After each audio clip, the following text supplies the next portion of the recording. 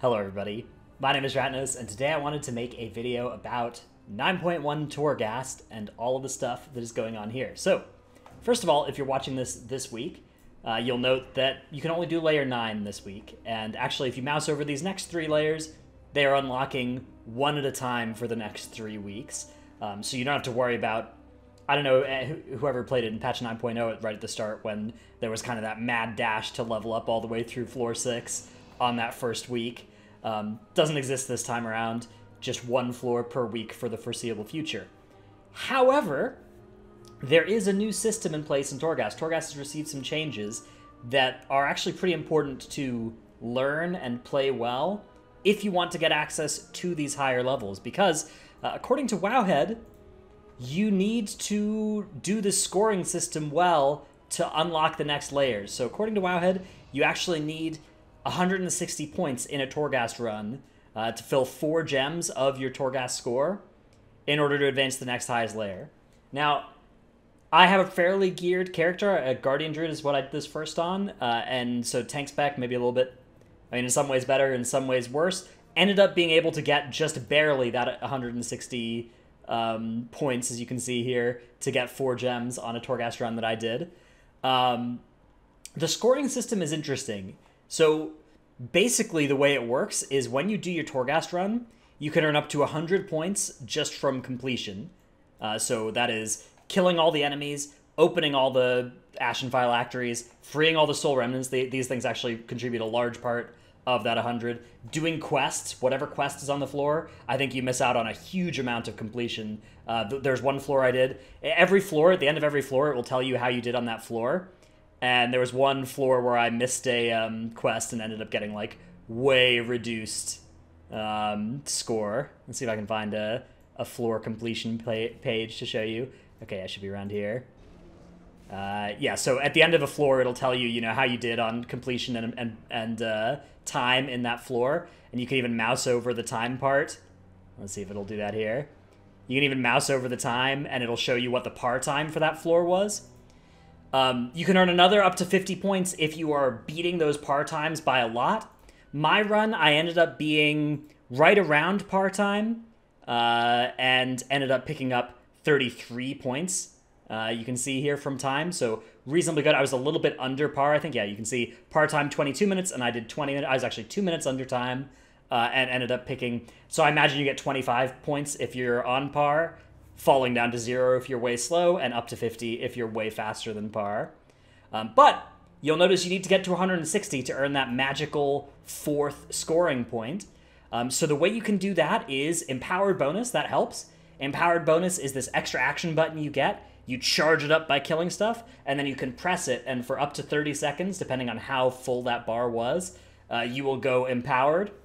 You get a small haste bonus, you get a small movement speed bonus, and you get a leech bonus. But the main thing is any score you earn is doubled during that time. So if you can do, 20 of your 100 total completion during Empowered Bonus, that'll be an extra 20 points, assuming you were getting all 100 of the completion points, which you'll notice I didn't. I got 88 completion. I like missed half of one floor, and that ended up, costing me 12 points there. So that's one thing you can do to get you points, but again, we're still pretty far away from 160 here if you're not getting all of these that are available. And so the way that you can get up to that 160 point level is through these extra points. So there are these different named things that will give you extra points. Some that I think are pretty good to go for. Daredevil, defeat 2 elites within 10 seconds of each other. If you're aware that that's 10 free points, doing that, good idea. Obviously, if you can nuke down the boss in 40 or 20 seconds, that's a huge amount of extra points that you can get nicely that way. It kind of naturally works out if you are doing full completion and you're on a geared character and you're on a spec that gets combinations of anima powers that can just eliminate bosses that fast. No duplicate anima powers. 15 points available for that one. There can only be one. Defeating the boss with at least 500 Phantasma remaining for 10 points. I don't think this is worth, but maybe if there's no good powers available and you have 500 on the last thing. Hunter, 15 points if you never let any elite reach 4 stacks of unnatural power. Pauper, I did this one, no epic anima powers for 10 points. This is probably a pretty good one to consider if you don't see any good epic anima powers. This should be a pretty big factor that and when you see an epic anima power, you should be like, is this worth sacrificing 10 points to pick up? But of course, then once you do that, you get to pick up any future epic ones for free. Pillager for breaking 90% of the phylacteries, but that's only 5 bonus points. Plunderer, open treasure chest. I don't know what this is. Maybe this is some... I haven't seen what these are. Maybe this is something to do with the box of many things, which we'll talk about in just a sec. Reinforced, if you can collect 5 Obleron armaments of the same type, that's 10 points. So this is a good thing to be aware of in case you're getting close to that one. Rescuer, this is just doing a quest, basically, in Torghast, doing, oh, somebody lost their shoes or whatever, and you go find their shoes, and they give you an anima power. Robber, this is a good one. So you can either use the many things thing to let you... So again, this is like the Torghast talent tree that we'll talk about in a bit. Will let you get this 5 points, or you can use the Ravenous Anima Cell on the broker, and then get, you get extra Phantasma from doing that anyways. So that's sometimes a strategy that people like to do on the first broker of Torghast, and that'll award you 5 extra points now. Savior, free all the soul remnants, so again, full completionism, extra stuff there. And Trapmaster, if you avoid all the trap damage, you can save 10 points as well. So, armed with this information, armed with this little list here, it's pretty easy to come up with a combination of things that will let you pretty safely get to that 160-point threshold. Again, assuming that is required to ascend to the next floor.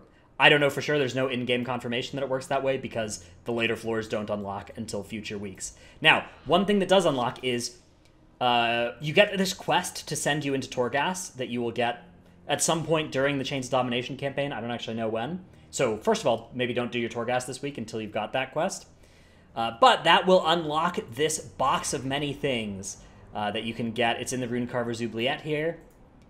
And this is basically all kinds of things that will increase the Torghast experience. So you buy this with Tower Knowledge, which has a total and a season maximum, much like Conquest and Valor, where that season maximum is going to go up over time, and you can grind up to that season maximum at any time you want by just blasting Torghasts. Any extra Torghasts beyond the first of each layer, the normal ones that would have given rewards last patch, will, I think, still give Tower Knowledge, and they will also give Soul Ash, but at reduced rate. Okay, so this box of many things has a couple of different things in here that are worth looking at. I mean, a lot of these are just kind of, automatically loot enemies, big quality of life bonus. Beginning runs with fewer torments. The torments are basically affixes. There's a huge list of them. The run that I did, for instance, I had Raging, just the M+ affix Raging, and also you get feared when you drop below 40% health, which a good counter to that is the one where you full heal when you first drop below 20%, that anima power. But, playing with fewer torments, that's a nice way to make that a little bit easier. And then other important things here, if you're trying to go for the nuking down bosses bonus points, this is a big power for that, right? When you engage a boss, your damage is increased. Adamant Vaults, though, this is a big thing. Achieving a flawless run allows you and your party to ascend to the Adamant Vaults at layers 9 or higher. So again, flawless run, we're talking about 200 points now. But you get to go to the Adamant Vaults after the boss, which has been moved down a floor. It's just layer 5 is the boss, or floor 5 is the boss. There's it's like 1, 2, 3 like normal, where it was 1 and 2, and then a shop floor. And then there's only one more floor, and then the boss floor with the shop again as well at 5. But you can go to Adamant Vaults once you buy this thing, and the Adamant Vaults apparently is a source of sockets and conduit upgrades. Perhaps all the ones you need if you can farm it. And so definitely something that is worth looking into. I mean, once we get to enough Tower Knowledge to be able to get down here. And then there's just, a bunch of minor little things. Some of these, some of these things are definitely not worth spending your knowledge on. Elites adding extra value to the Empowered bar. I mean, that's a score increase.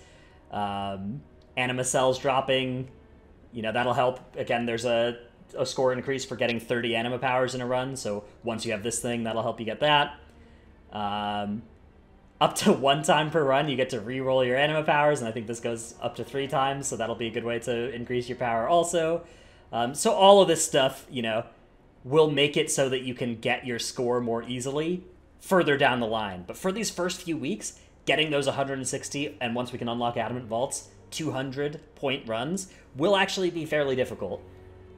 So that's a cool thing that's going on with Torghast. I actually kind of liked it. I felt like it was fun. It makes it a little bit less of a, you know, like that. Now there is actually this kind of gradient of success rather than it just being this either you do it or you don't, and there's not really any difference between a good run and a bad run.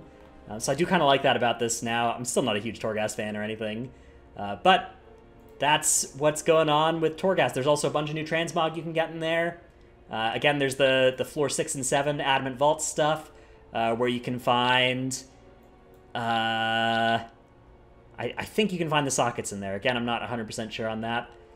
Yeah, that's what's going on with Torghast. Hope this video helped. Hope you have fun in Torghast this week. Very cool. Again, you want to do those higher level floors to get those Soul Cinders, which you need for ranks 5 and 6 legendaries. By my calculations, it looks like probably the week of Mythic and the week after Mythic will be when we can like make those. But we'll see. I don't know if there's going to be quests that give us some extra ones like there was for Soul Ash back in the last patch. Anyways, thanks everybody for watching. I'll see you in the next one. Bye.